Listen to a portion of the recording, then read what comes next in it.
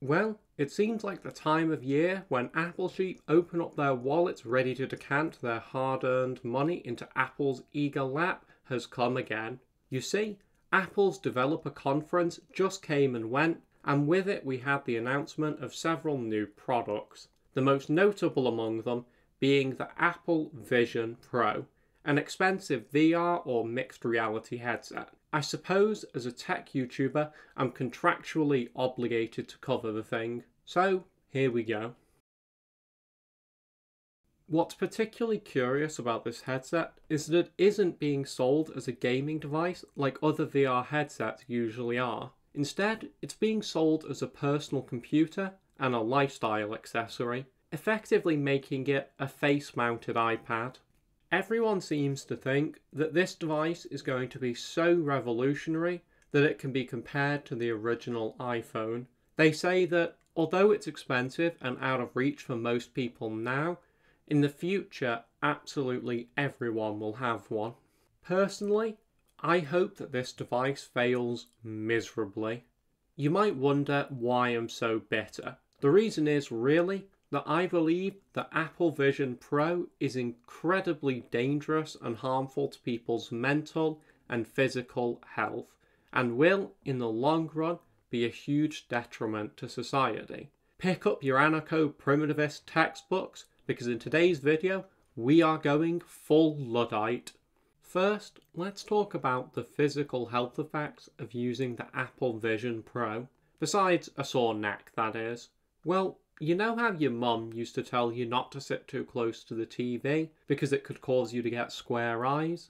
Well, VR is basically sitting as close to the TV as possible in a dark environment. It's basically a perfect recipe for eye strain. The worst part about the Apple Vision Pro is that it's supposed to be used as a general purpose computer. So instead of just wearing it for 30 minutes to play some Beat Saber or whatever, there's theoretically no limit to the amount of time that you'll spend wearing it. According to a BBC article, some developers who've spent hours a day in VR have reported significant damage to their eyesight. So, at best, this is a device that'll cause some nasty temporary eye strain, and at worst, it might ruin your vision. Clearly, it isn't worth taking that risk, especially given the mental health effects that we're going to talk about now. Smartphones are extremely invasive devices. We've covered that much on the channel so far. We take them everywhere with us and pull them out to mindlessly scroll whenever we get a free moment. But at the very least, they're confined to a little box in our pocket. The Apple Vision Pro does not have this limitation. It's essentially a smartphone occupying your entire field of view at all times. Just imagine it. Facebook notifications on your walls, Snapchat on your ceiling, lousy phone games on the floor. Sounds like the stuff of a Luddite bad acid trip. Any mental health effect that smartphones have will be far more pronounced in VR.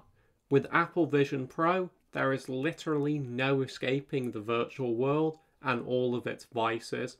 Now, you won't even have to reach into your pocket to get a dopamine hit.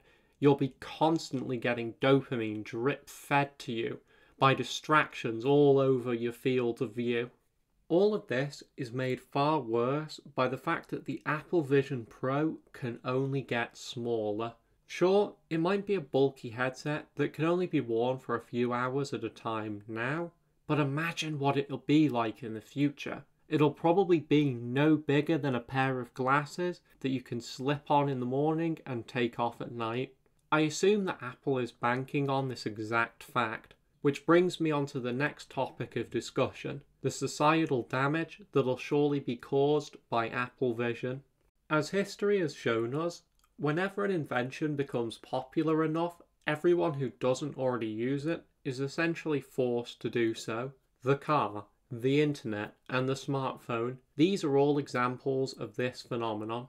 Let me ask you, do you really want to live in a future where you need to strap a box onto your head just to perform everyday tasks? Do you really want to live in a world where your friends, family, and work colleagues expect you to constantly have a box strapped to your face so they can connect with you at all times? Do you really want to replace social interaction with your friends in real life with interaction in a virtual world using unhealthy, idealized avatars? I'm going to assume that the answers to those questions is a definite no, but that is the future that we're heading towards. And that doesn't even account for all the surveillance that a VR device could lead to. In the future, where everyone is wearing Apple Vision devices most of the day, Apple will have unlimited access to the world around every single person. That is extremely scary and a marketeer's dream. Plus, these devices have the potential to be hacked, allowing a hacker to see every moment of your life. It all sounds too much like a real-life version of The Truman Show. Plus, if everyone has access to an instant dopamine hit visible in their field of view, how can anyone be expected to get any work done? Resisting smartphones is hard enough, quite frankly. So in conclusion, I believe that the Apple Vision Pro is a device that will cause its users great mental and physical harm. Furthermore, I believe that in the long run, this device will damage society and drag us all further into the Matrix-style dystopia that we seem to be creating for ourselves. Personally, I'm going to try and avoid this style of device for as long as possible. I have no problem with VR for gaming, but the second that you make it a lifestyle device, I think it's going too far. I guess I've gone from yesterday's tech enthusiast to tomorrow's Luddite. With that said though, those are my thoughts. What do you think?